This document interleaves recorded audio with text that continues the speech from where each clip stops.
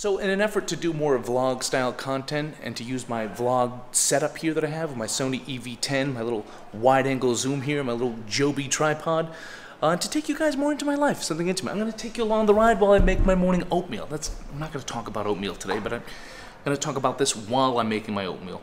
Today I want to talk about why all you photographers out there starting a business or considering starting a photography business, or even veterans and old timers like myself, why you should consider switching your energy away from Instagram and towards YouTube, how that can reach more people, and how that can help you with an extra revenue stream, and just overall help your photography business. So if you want to learn why, this is the episode for you. If you want to learn how, I will do a follow-up episode coming soon. So let's talk photography.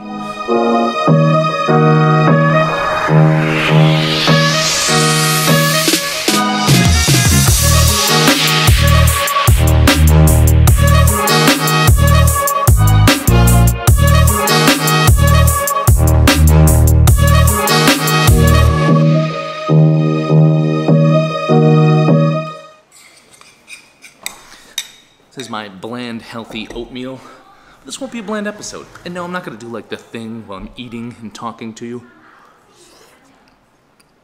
I'm not gonna eat this whole thing. Wouldn't that be gross? I thought it'd be fun to tease you guys. All right, let's get into it. Like I said, today I'm gonna talk about why you should be considering YouTube for your photography business. This isn't like a I ditched Instagram forever video. I haven't. I still use Instagram for some things. I just use it a lot less, and I use it in a very different way. So the way I'm using Instagram these days is basically to help promote and to help drive traffic to my YouTube channel.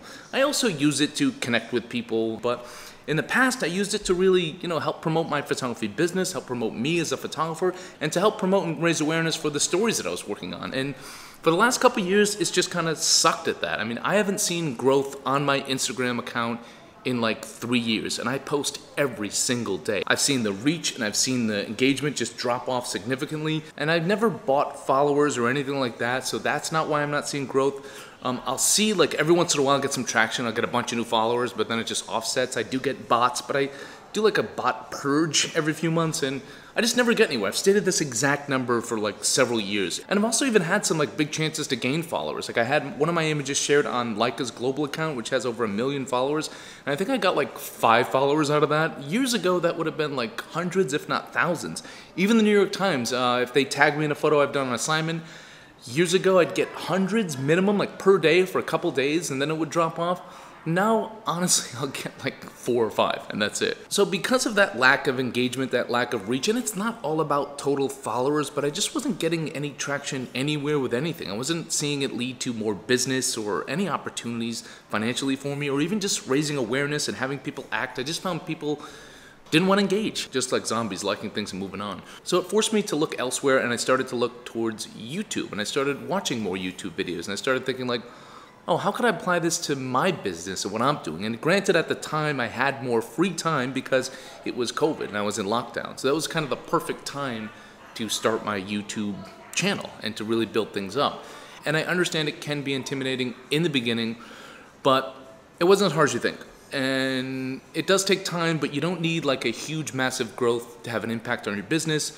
You don't need to like get to like hundreds of thousands of followers. I have a measly 11,000, approaching 12,000, but the key is that they're a great audience. They're an engaged audience. We get to know each other. We connect more. We're building a community. And so for me, the why about YouTube has turned into sort of threefold. Let's start with the money side. That's important for a lot of people out there. Any business, obviously, it's really important. So you start with money, right? You're gonna say like, well, don't I need like hundreds of thousands of dollars to make any money at all from advertising and things like that? Like, sure, you do. I think my channel generates, I have almost 12,000 subscribers, and I probably generate a few $100s a month in ad revenue, and then through affiliate links, maybe like another $100 or $200 depending on the month. But there's so many other ways to generate income. Like I said, with my online classes, I have a monthly mentorship program where people learn one-on-one from me and have unlimited access for the entire month. We have weekly meetings, weekly assignments, and then offline work and offline editing, and then access to me via WhatsApp as well. So that is a great revenue stream for me. Again, it's also a great way for me to promote my workshops because people are watching my free videos and they're getting to know me, and getting to know me, they're getting to trust me.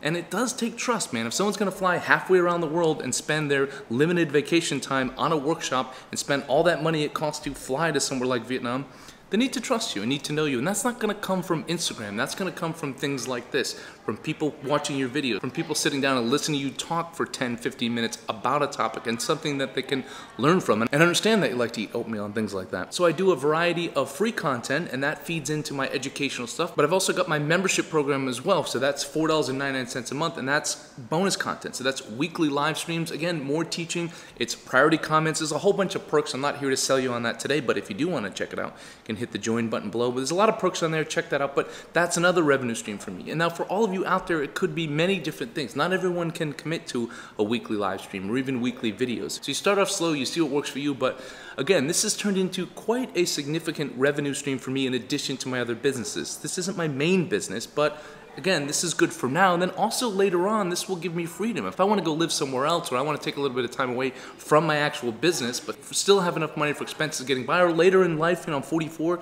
maybe 10, 15 years from now, I want to ease into like less physical shooting and more stuff like this. This is a great opportunity. I've built this audience up. I have a community. So if I have a book to sell, an exhibition to sell, or more educational classes to sell, I've got this community that I've built up through the years. So that's the money side, but that's not it for me. There's more to it as well. The awareness side is important. Before with my photography, I used to put it on Instagram, and people would engage and ask questions and private messages and things like that. And it was more likely to turn into actionable things like donations, or again, like I said, inspiring other photographers to do stories themselves. You know, nowadays with people clicking through, people wanting to just watch like mindless videos, people with a TikTok mind kind of set, then it's not so impactful. I've noticed that. But YouTube is completely different. Again, people are sitting there watching me for 10, 15 minutes. If I have a personal project, a story I want to put out there, and I talk over the images, or, you know, like coming soon, I've got a documentary that I filmed about the northern white rhinos, I can put that out to my audience. You can learn more, you can donate. There's all sorts of ways to raise awareness, and again, I've done so with a more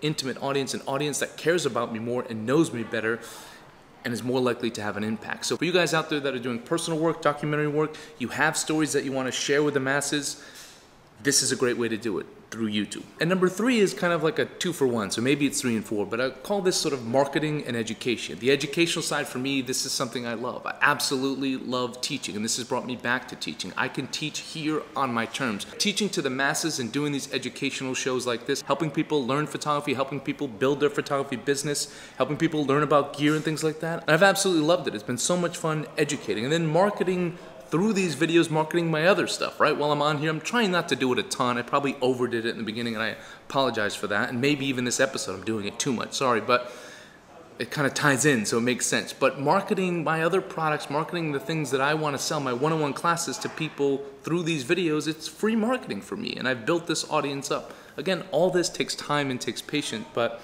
if you stick with it, again, you put your energy here instead of Instagram, it pays off. And so that's what works for me and what I'm trying to achieve, but the possibilities are endless. There's so many different things that all sorts of different photographers working in different genres can do. If you're a wedding photographer, you can do YouTube videos where you're teaching bride and grooms how to pose or what to look for in a photographer, or just interviews about yourself so potential clients get to know you. That's a big thing with wedding photography.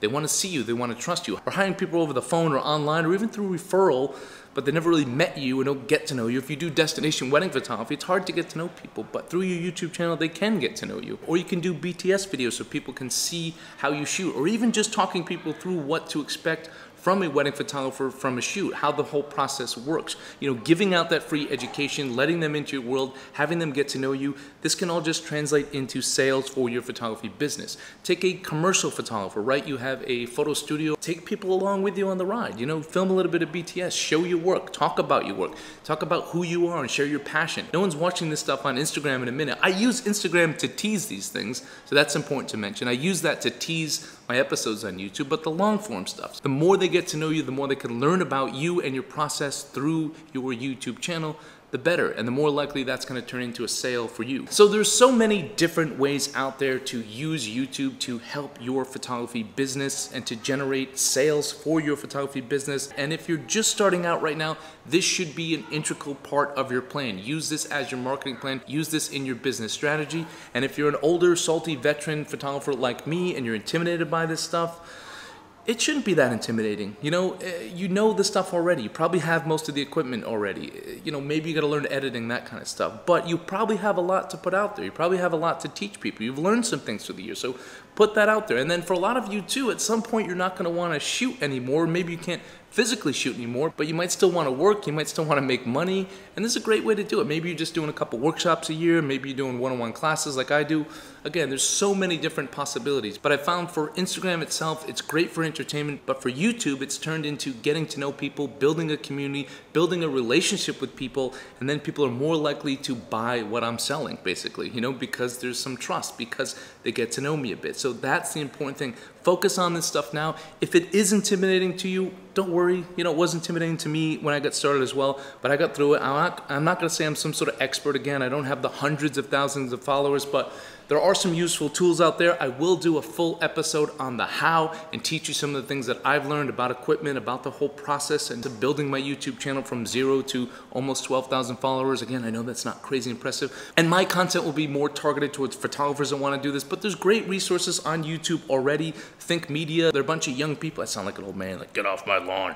They're a bunch of young people that do a lot of great tutorials for content creators. I've learned a lot from those youngsters on there, so check those guys out. That's not any way affiliated with me, but I've learned a lot from them. Check them out. There's plenty of great YouTube channels that help you focus on learning about all that stuff about starting a YouTube channel. Again, I'll have my episode on the how soon, so make sure you subscribe if you're not subscribed already. Make sure you gently tap the like button. You don't need to smash it like some of those people are doing. Smash the like button right now. But also hit the notifications button too, because you'll find out when my new videos are coming out. I do typically have multiple videos per week, but at least one video a week. Anyway, guys, I hope you learned something today. I hope you're considering YouTube. I hope you're considering shifting your energy away from Instagram and towards YouTube. Trust me, it'll be much more beneficial to your photography business. Thank you guys for tuning in. Don't forget to like, share, and subscribe, and don't forget to have a wonderful day.